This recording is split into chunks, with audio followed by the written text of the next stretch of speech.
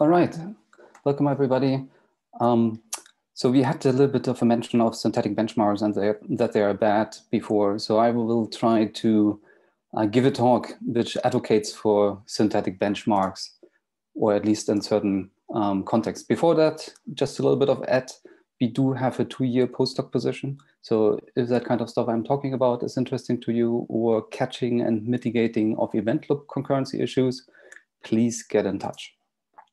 All right, so the submitted talk title is Towards a Synthetic Benchmark to Assess Virtual Machine Startup, Warmup, and Cold Code Performance. I perhaps could have changed it to generating 1 million lines of code benchmark with realistic behavior, because that's what I want to do in the end. I should also say all of that is essentially still vision. I haven't gone very far with doing that. We have a master student who is hopefully going to help me with that, but that's more of a vision than an actual working system. So since it's about synthetic benchmarks and you probably have strong opinions about them, feel free to interrupt me, throw tomatoes at me, or anything during the talk. So we have a live talk, so let's use that. So what's the context here that I have in mind? There is that idea of building virtual machines for long-running server applications.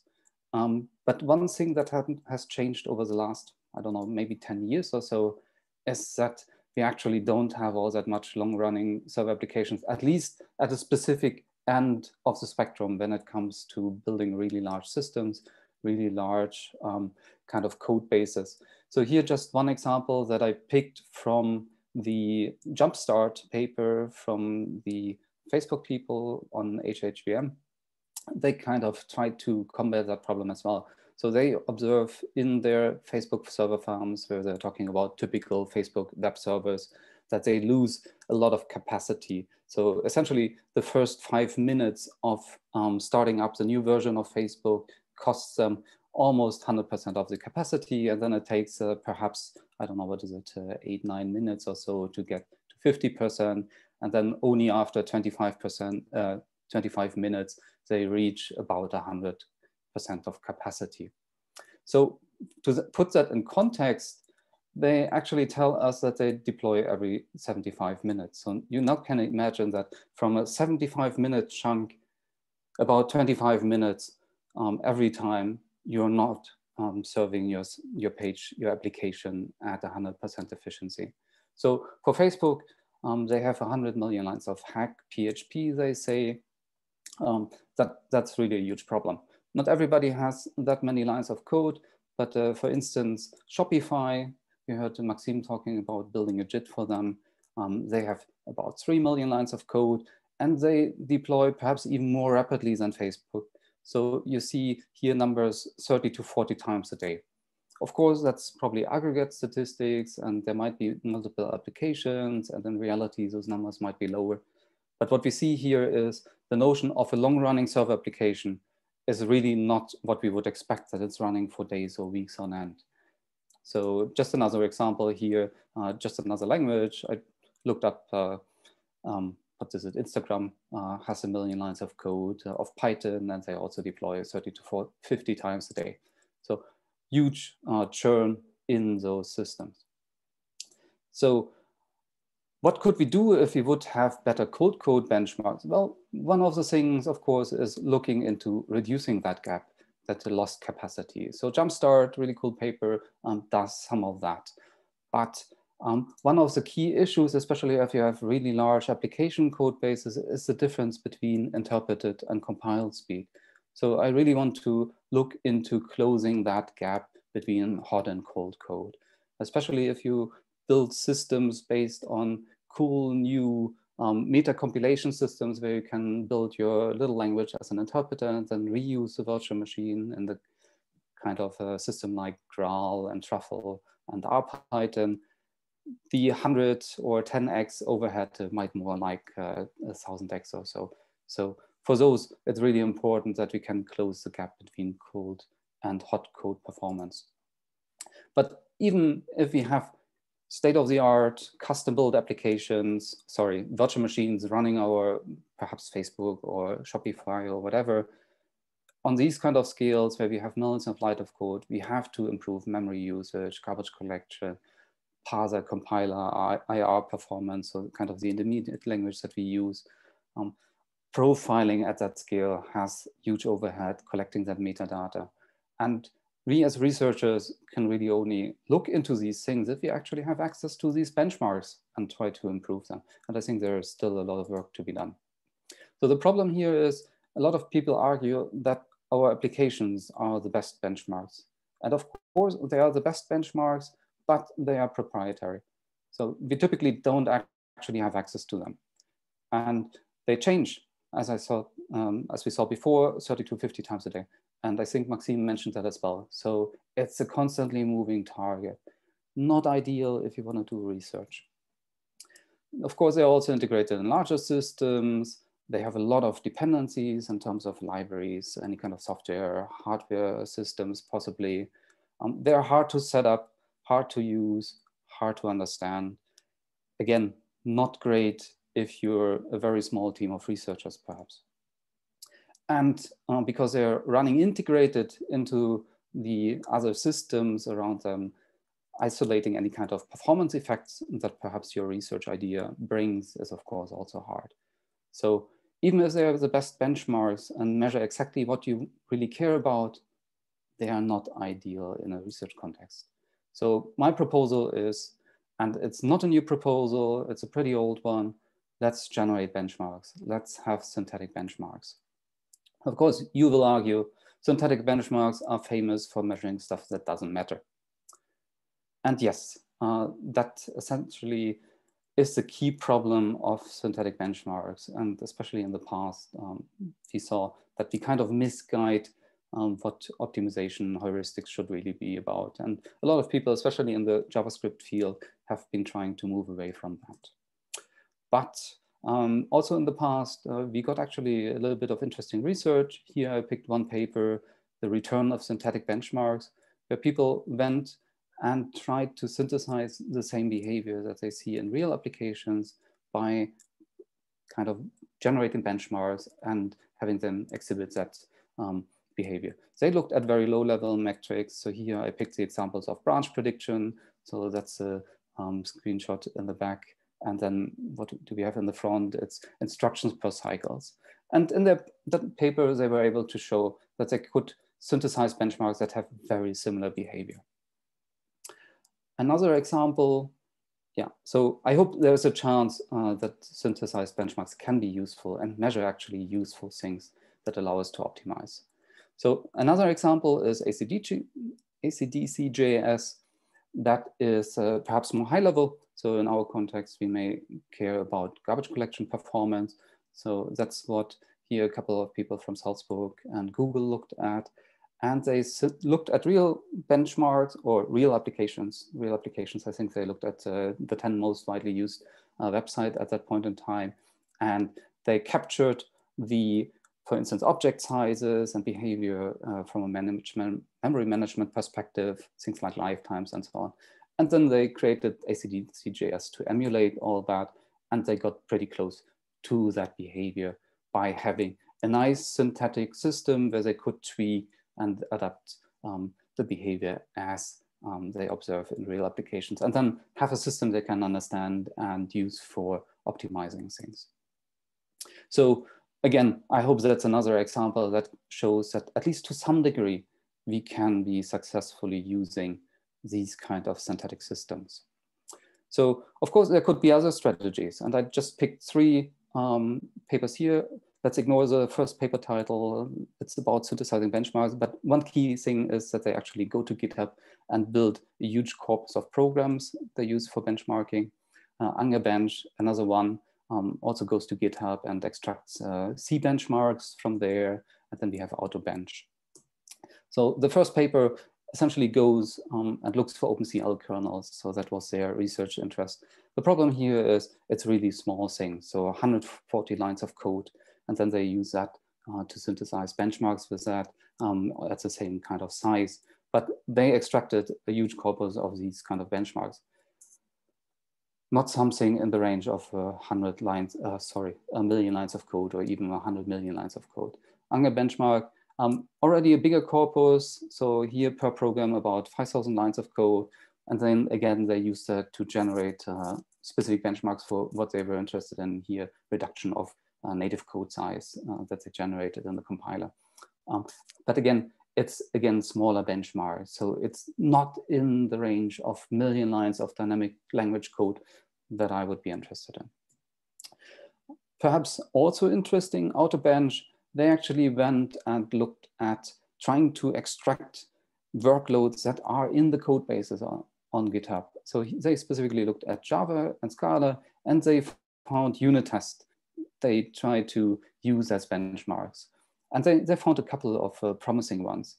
So I think that's probably a good idea if you want to have kind of test as something that's a classic cold code benchmark. And I believe especially the Graal people in the call probably know that in their systems, unit tests are one of the things that really could use optimization because they really stress that kind of cold code performance. I fear a little bit from the perspective of, do we measure the right thing? Unit tests might be kind of too specific and not necessarily representative to the workloads.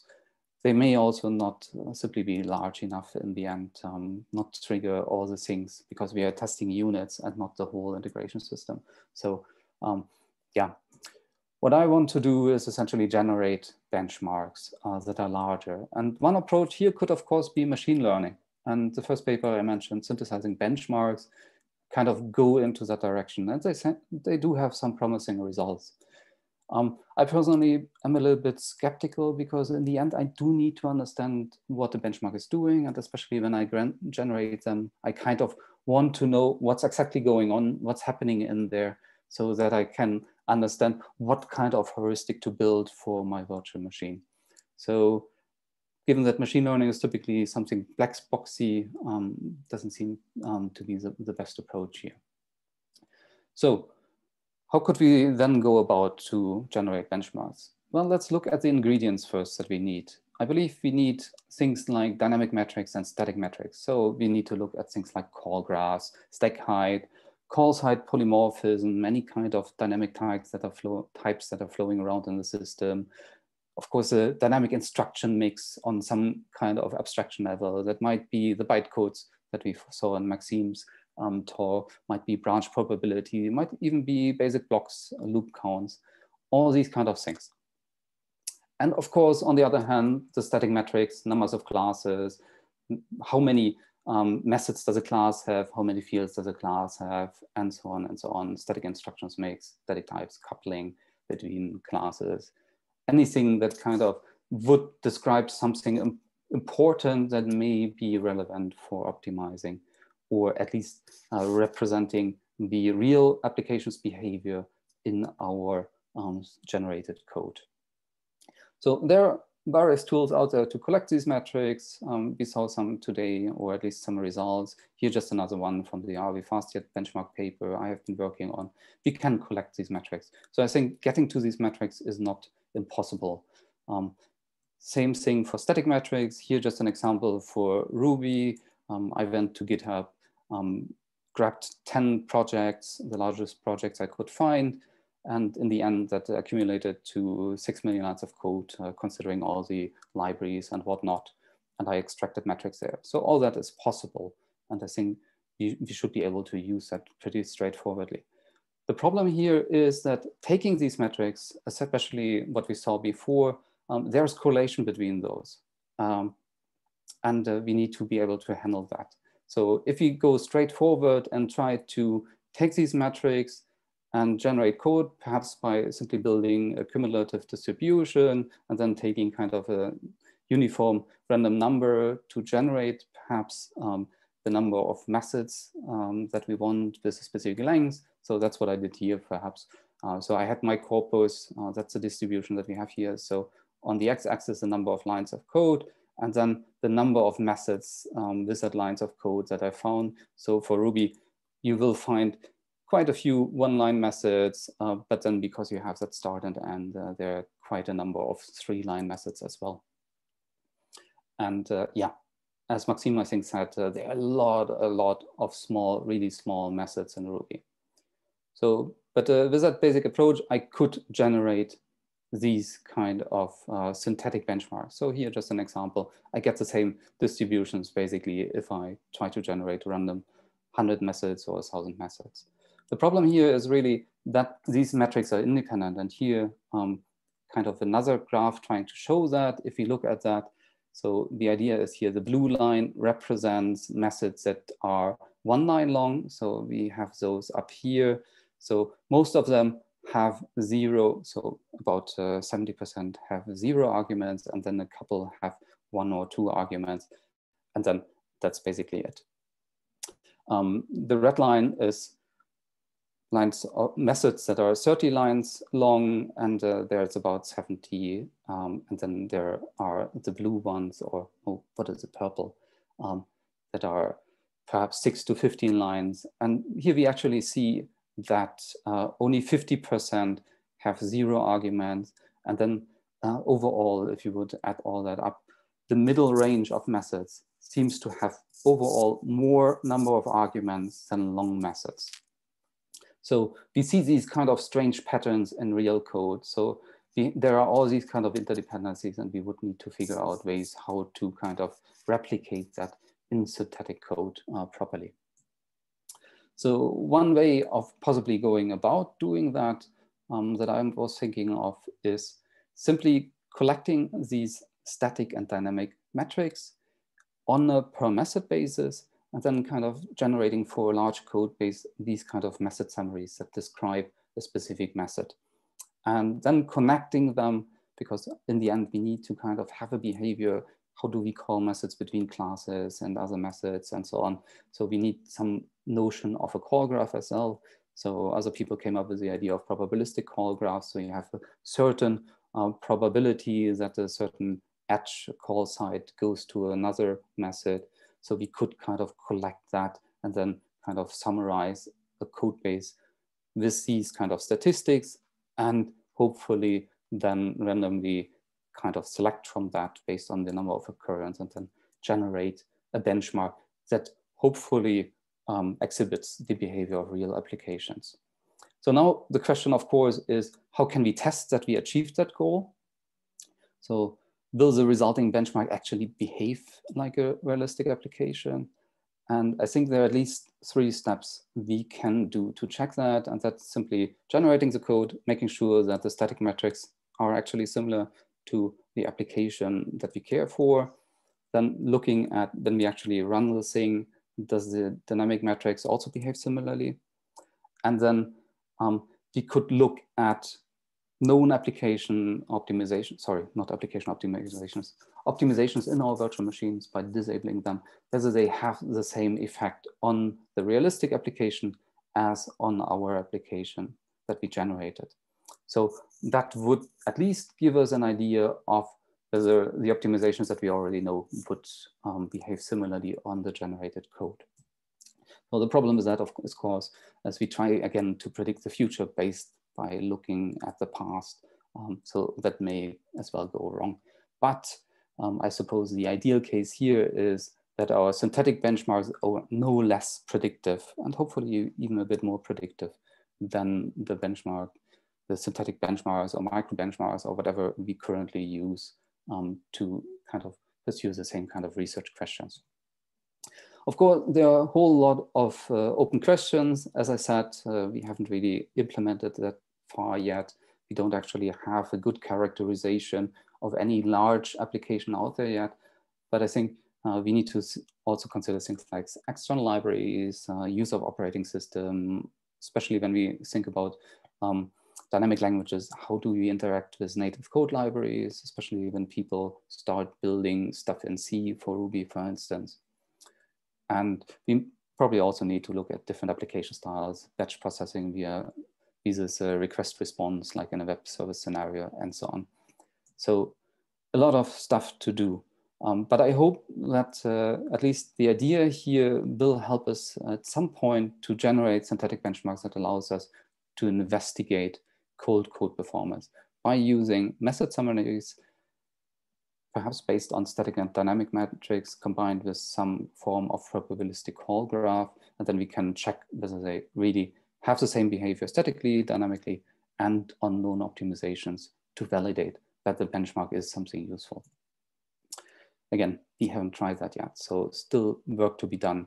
So what's needed next? Of course, we want to do that work, but what we really need is also people with real applications out there.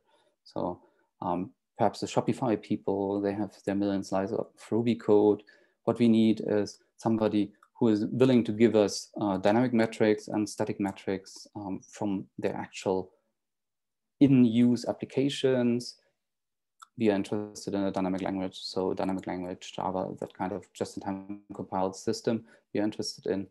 And of course, they would need to be happy to share these kind of method summaries, perhaps, if it turns out that's going to be a useful abstraction.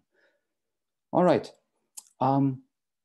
Yeah, so I hope that it's not too out there and that there is some hope that we can actually study, especially the kind of capacity loss that Facebook and others see simply by having to restart every, I don't know, half an hour, because they redeploy their application. I think there's still a lot of work to be done also in academia, and at least we academics, I think, would really benefit from these kind of large, easy to use synthetic benchmarks. All right, thank you very much. I'm happy to take questions.